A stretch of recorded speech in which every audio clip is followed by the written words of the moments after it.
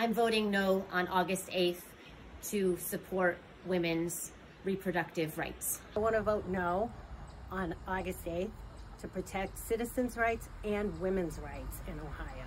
Main focus for me and my family is reproductive rights for women and making sure that they have what they need to take care of their health.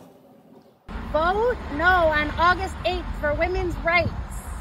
To preserve the rights of women all over the state to have control over our bodies and our decisions.